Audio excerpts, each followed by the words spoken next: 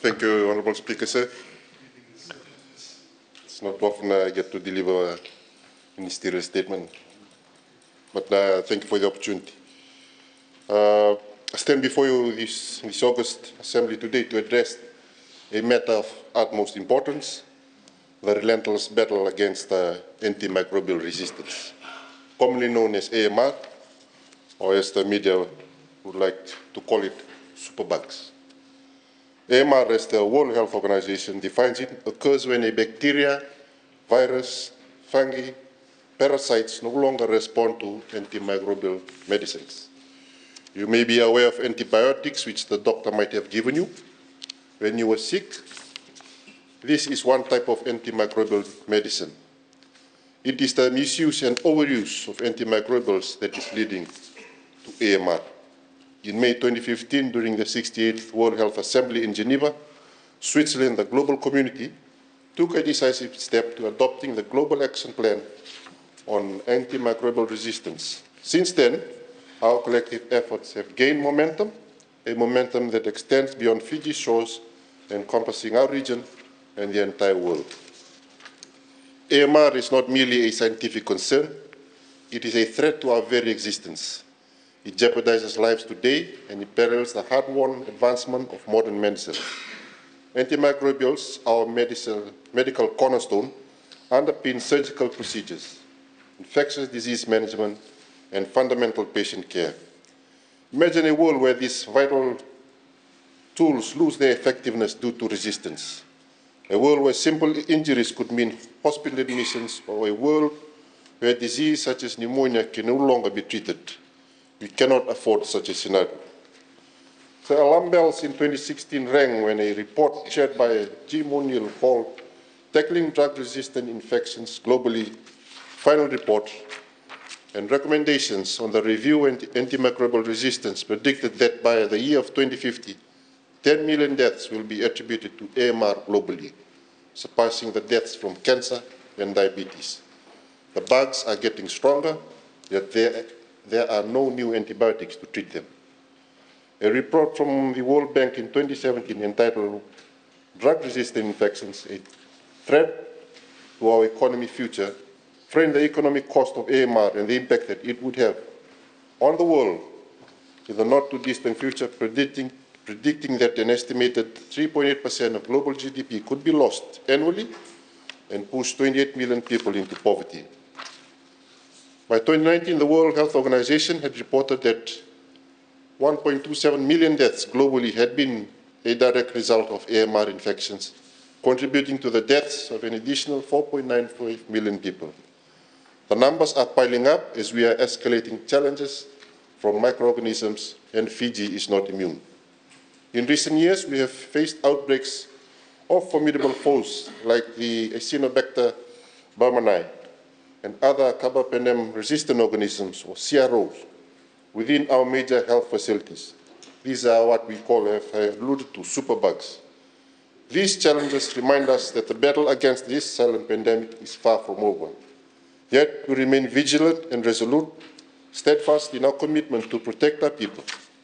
We have made significant strides in enhancing our capacities across the various aspects of healthcare, be it in surgical interventions, advanced dialysis, or critical care. However, let us remember that even the most sophisticated medical procedures can be rendered futile if our patients fall prey to infections caused by resistant organisms. But this is not a call for despair, it is a call for action. It shows us the importance of our ongoing efforts that need to strengthen our resolve. Together we can ensure that our advancements in healthcare are not undermined by the threat of antimicrobial resistance. We will continue to fight, innovate and protect the health of every Fijian, ensuring that no life is lost to preventable and treatable infection.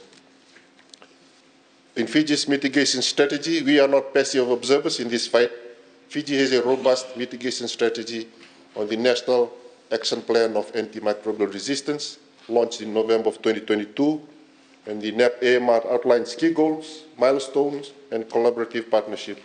Our path forward lies in unity, knowing our adversary and acting collectively. The One Health approach to mitigating AMR mandates that we work collaboratively across not only human health, but also with our animal health and partners in the environment space. This cross-sectoral approach recognizes the importance of data sharing, cooperation and multidisciplinary approach, and the importance of the ecosystem we all share. One Health is not only a method, but also a powerful tool in our arsenal against AMR. I invite my colleagues in animal health and environmental health to work together to stop this global threat. Honourable Speaker, sir, with the National Action Plan of AMR in hand, strong cross-sectoral collaboration and good governance mechanism in place, there is hope yet for our people. Fiji's National Antimicrobial Disease Committee, or NAC, has led the way in the Pacific and globally on the path of AMR mitigation strategy, and I commend the tireless effort of the committee. Mr. Speaker, sir, awareness plays a vital role in our shared fight. It is not confined to healthcare professionals alone, but for every citizen, whether child or parent, holds a stake. We must educate, empower, and engage. Our battle against AMR begins with the understanding that we're fighting against what we're fighting against. We all learned a valuable lesson during COVID, the need for proper hygiene practice such as hand washing, the use of masks to prevent the spread of disease and germs, and the need to protect ourselves from old and emerging disease using vaccines. The message must go out there that together we can prevent needless deaths and suffering. Since 2015, NAC has consistently organized World AMR Awareness Week from November 18th to the 24th. This is an important global occasion during which we recognize the threat of AMR and the importance of spreading awareness and how we can protect ourselves. Awareness, Honourable Speaker, is our weapon, and together we shall prevail. Take heed when doctors and pharmacists tell you to finish your course of antibiotics, and do not ask for antibiotics when your healthcare professional says you don't need it. Don't share antibiotics with friends and family. And the sick sheet. Every little bit helps, and we must listen to professional advice when it is given. Get vaccinated against vaccine-preventable disease and eat a balanced and healthy diet to boost your immune system. Use antibiotics and antimicrobials rationally, whether you are a healthcare professional or a member of the public. We all have a role to play. Educate other members of your family and your friends on the importance of preventing AMR. Remember, we are all in this together. In closing, Honourable Speaker, sir, let us remember our fight against AMR transcends borders. It is shared responsibility, one that unites us in safeguarding our health, our future, and generations to come. Our actions today will determine the future we live in tomorrow. Let us come together from all sectors and all walks of life to fight this common enemy. And I thank you for the opportunity, Mr. Speaker, sir.